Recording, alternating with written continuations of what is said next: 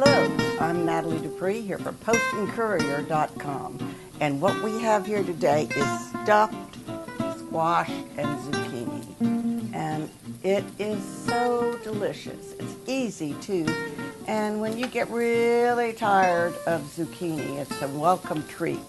It also can be made ahead and frozen. Not perfect, but it's pretty darn good. So when you have a lot of them, do that. Now what I have here are squash and zucchini. It doesn't matter. And you want to cut them in half, and you want to cut into the squash. Of course, squash is a zucchini, or zucchini is a squash. And just hollow out what's in here. Just scrape it all out.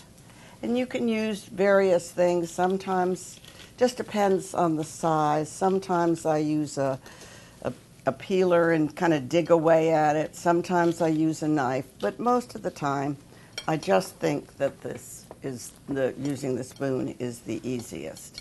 So there we are. It's hollowed out. Don't bend the outside. If you break into the outside, then go ahead and chop it up the way I did here, so that you can put it in the filling itself.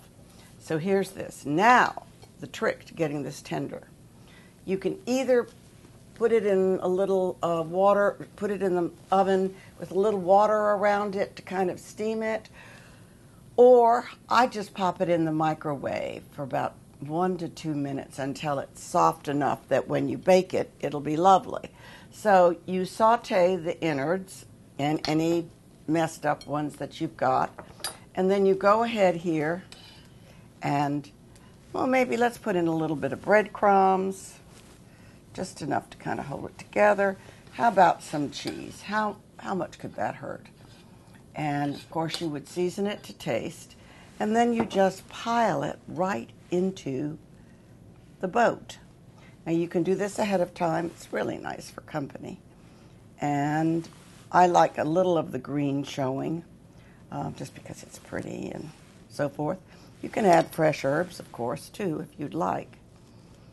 And then what makes it so fabulous on the table is then when you're ready for it, you mix together just some breadcrumbs, and that can be panko, by the way, and you sprinkle with the Parmesan.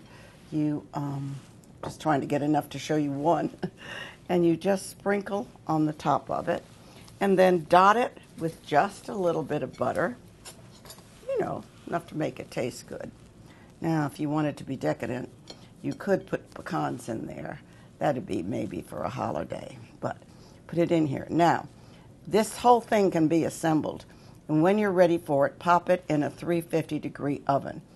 I do mine in the little toaster oven for my husband, so it's kind of a temperature of on or off, but it works just fine, and it's easy that way then for just 2 people, or you can multiply this up for a crowd. Do it all ahead, pop them in the oven, and they come out, you'll see, bubbly and delicious.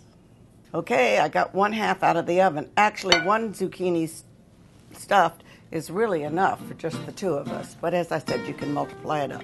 So here's our stuffed zucchini, and it's really one of my favorite things. Do try it.